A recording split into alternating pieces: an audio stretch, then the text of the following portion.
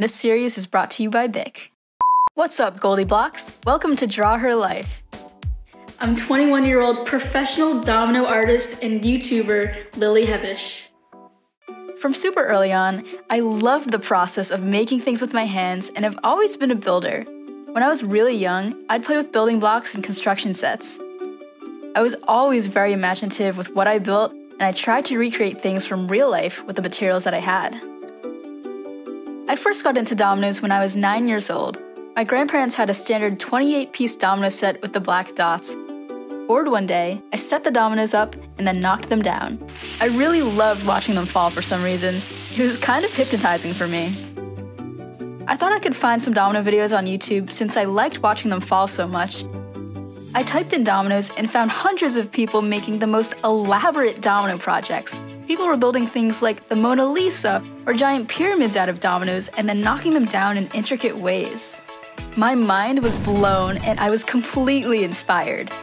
I decided to get some more dominoes and see if I could set them up like what I found online. After that, I got hooked. I started building and I launched my YouTube channel called Hevesh5. I started posting videos and people loved it. Hearing feedback from people around the world was so nice. I hadn't realized that there was a whole community of people who build dominoes and love watching them. It really encouraged me to keep building and keep posting videos. Eventually, I got contacted to build some larger commercial projects. That started happening when I was about 13 years old. My dad had to help me with the emails and going back and forth with clients. After a while, I realized that my skills with domino art could lead to something much bigger. I didn't have the typical high school experience because I was spending so much time on dominoes as a hobby, but it was a trade-off that I chose for myself and I feel it paid off. I decided to take a gap year between high school and college to pursue dominoes full-time. I rented out a studio for the year and turned it into my workspace. I was a good builder at the start, but I definitely improved a ton by the end of the gap year.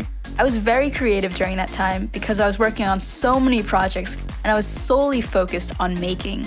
Now I get letters from parents writing to say things like their kid watched my videos and then picked up dominoes for the first time and ended up spending hours concentrating on one thing. They describe how it helps them focus in school, how it helps them calm down and become more patient. It's really amazing to hear those stories. Outside of dominoes, I love rock climbing. I probably go once a week. I also love skiing, and for fun, I'm always learning about filmmaking and creating more content, domino-related or not. Like domino art, a lot of things take time in life, but in the end, it's worth it. You've just gotta persevere. Take a moment to draw your life with BIC. Find a variety of fun BIC products at Amazon.